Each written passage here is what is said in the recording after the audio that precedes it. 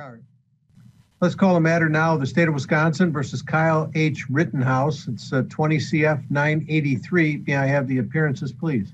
The state appears by Assistant District Attorneys Thomas Binger and Jason Zaff.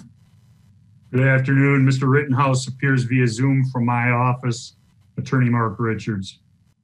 Thank you, Mr. Richards. Any objection in this matter on behalf of Mr. Rittenhouse? Mr. Richards, do you acknowledge receipt of a copy of the information?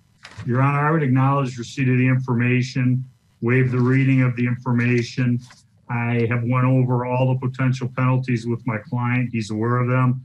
I've also e-filed a jury demand on count 6 for a 6-person jury and the $36 fee earlier today. All right, thank you. I assume then at this point you're going to be entering pleas? Yes, prepared to enter not guilty pleas to all the charges contained therein. All right, thank you very much. Not guilty pleas to all counts contained in the information are noted and entered for the record.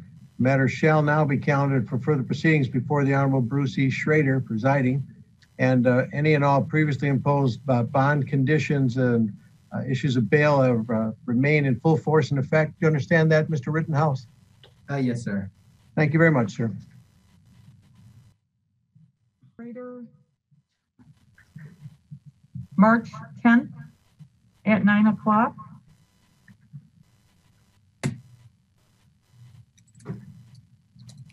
That's fine. Okay, to go with that jury selection, March 29th. I'm inquiring of the state how much discovery and when it's going to be made available. I don't know if they have any other dates, but I think to be able to try this case in basically 5 weeks is kind of ridiculous.